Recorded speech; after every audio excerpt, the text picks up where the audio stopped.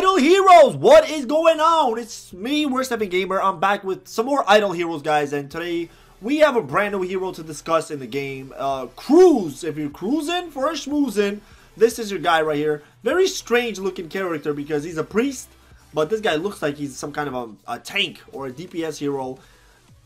But that doesn't matter, guys. Don't judge a book by its cover. That's how you always have to look at things. So I got crazy lucky in my summons, guys, because I was able to get this guy on my summons. Where is he? There he is. And now I'm going to break down his abilities. But I think let's take him to 10 stars to actually see what he's going to be at the max. Alright, because that's more important than 10 stars. So let's go ahead, let's break it down. So we're looking at active skill deals 150% of attack damage against 4 random enemies and weakens the target for 3 rounds. Increases random 1 ally's energy by 100 points. Alright, so that's actually not so bad, guys. Increases, so he's an energy buff. And 3 random enemies attack. So ultimate seems pretty cool. Nothing crazy though, it doesn't seem to be overwhelmingly special, but it does seem okay. Basic attack targets the backline enemies, dealing 90% enemies, so it's an AoE attack dealing 90% damage and reducing their armor by 50% for 3 rounds. Heals 2 random allies for 20% of the allies' max health. Now there we go, that's not so bad. Wow. So he's gonna deal damage, 90% damage, reduce armor for 3 rounds, and heal 2 random allies for 20% of their opponent's health. So there's a lot of things going on with this ability, so that's actually not so bad right there. Third ability, Flame Power. Increase HP by 30%, increase speed by 60%, increase reduce damage by 20%. Okay, seems okay. While below 50% health, has a 75% chance to stun all enemies for 2 rounds. Wow. Alright, that is pretty dope. 75% chance is very high to stun all enemies for 2 rounds. That's pretty cool, guys. This seems like he should be somewhere in the front. For some reason, he seems like he should be like a tank. Even though he's a priest, he should be somewhere in the front as a tank. Because once he gets below 50%, you want the stun ability to kick in, alright? If you can stun heroes, as many heroes as possible for 2 rounds, it seems incredible. And then the rest of your heroes can go into their ultimates, to go into their abilities, and deal some damage. So this seems really dope, guys. 10 star, it looks incredible. Wow, Kroos, he does look good, guys. That's why I said don't judge him by his looks. Even though he looks massively OP by his looks, this guy seems to be a nice hero, man. I really am considering working on this guy right now, and I'm liking it. Now, you can get him for 450 points in the summonings, so if you've saved up a lot, you can get him. I haven't saved up nearly enough. I'm close to 200, but that looks like that's all I'm going to have to do. Damn it, and I really wanted this guy because I think he would have been a cool hero to have, too. Even though I got him, it would have been nice to get more of him. But on another note, guys, we do have a cool hero exchange right now, so let's go ahead, let's take a look. So I got 2 options here, and I want to go with Faith Blade, 6,000, and I've saved up enough. Yep, I'm definitely going to summon him right here, guys. Let's buy him, and I'm going to show you how my Faith Blade is looking right now. So my Faith Blade right now is 6 stars, and I have potential, you know, I can potentially bring him to 7 stars. And then the one that I just summoned right now, I could bring him to 8 stars as well. But lack of resources right now is the problem. Don't have enough currency right now to get him up there. So I'm going to wait on that a little bit, guys. I'm going to wait on it. I wish I had a skin, but I don't have it just yet. So I'm going to wait on that just a little bit before I get this guy to 7 and 8 stars. Just gotta get my currency up a little bit. So Faith Blade is looking good. The rest of my team are as follows. I'm close to 10 starring my Demon Hunter. That should be coming up close. My Vesa, check it out. Ooh, I'm pretty happy about Vesa. I was able to 9 star. I got pretty lucky with one of the draws. And then it's gonna be a little bit before I can get her to 9 or 10 stars though. It's gonna take me a little bit longer. I'm running the skin on her. These are my equipment. So far so good with Vesa. So she's doing a bang up job. I got Sigmund. He's killing it right now. Ice Blink is another one of my top heroes. The only problem is I'm gonna need, actually I could, well I could get this guy to 8 stars. I'm pretty sure I can get him fairly easy, but like I said, the lack of resources right now, waiting on some stuff. I have a lot of different ways I can go with this team, guys. Like, I've got Bloodblade and Karma there. I can go with that. I got 2 Forests. I got 2 Fortress. I got 2 Shadows. With Ass Model and my boy Faithblade, I got 2 Light. I have Amivore, and I could potentially 7-star Dark Arthendal. So I have a lot of different ways I can go with this team, guys. But so far, the team that I've been running with the most is... let's go ahead and attack somebody here. This'll do. This is still the team that I'm running with. It got some pretty good results, you know, so far. I should be able to 10-star my Demon Hunter pretty soon. Faithblade, as you saw, I can get him to about 8 stars.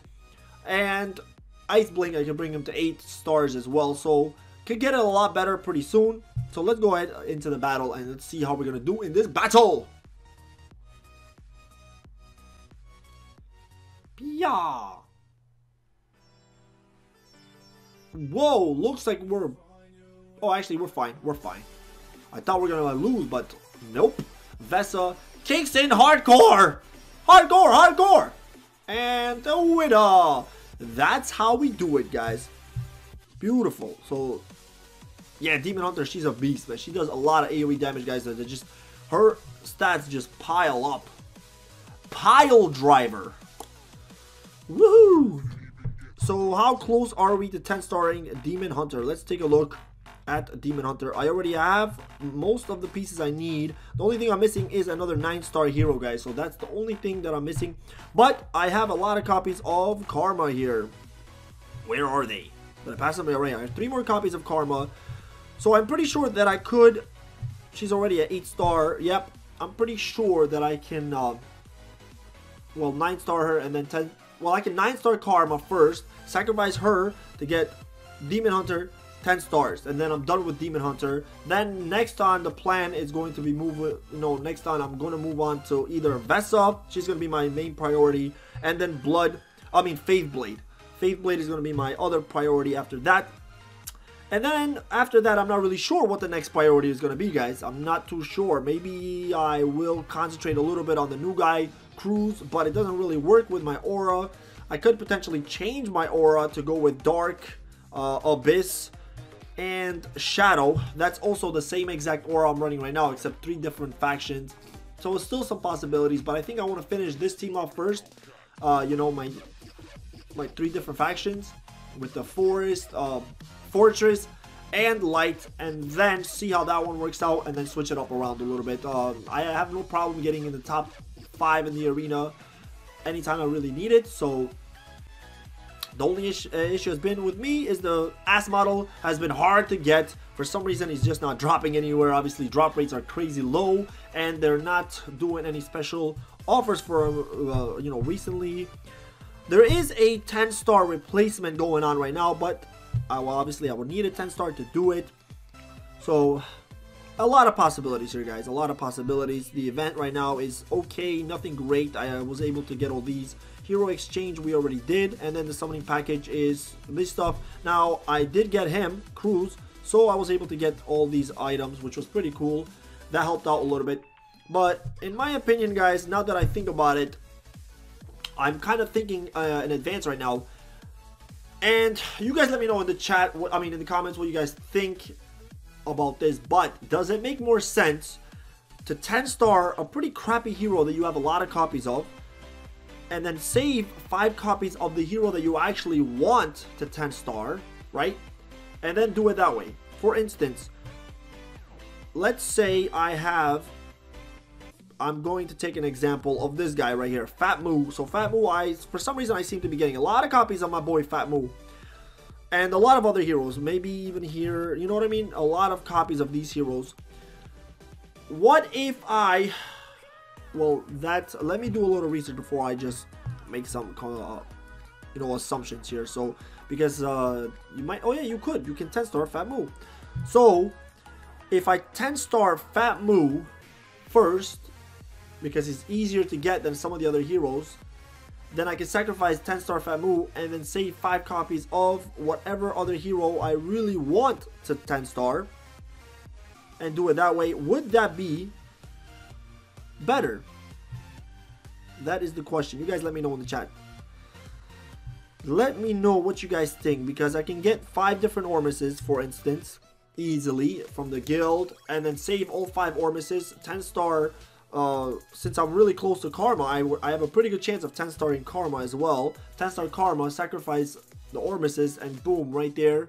That might be a better way to go. So let me know what you guys think about that. Or is it better to just manually 10-star the hero by yourself without having to do that, because you sacrifice a lot more by doing that? Because not only are you sacrificing all of everything that you've risked to get the 10-star, so maybe that doesn't make much sense now that I really think about it, because you are going to be sacrificing pretty much all these sacrifices that I'm going to make to get Demon Hunter 10-star. Let's say I was sacrificing her. I would have to sacrifice her plus 5 more of that 5-star hero that I really want 10-star, and that is a lot to sacrifice. So I understand that that doesn't really make a lot more sense, but it would be easier to 10-star one of those other heroes. So either way, I think it's okay, but you're probably better off doing it the normal way, the old-fashioned way.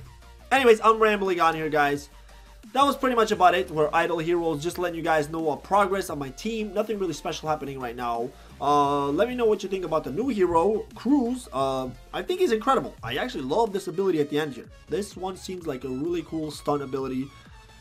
So yeah, let me know what you guys think. I'll check you out on the next idle heroes. Peace out, everybody.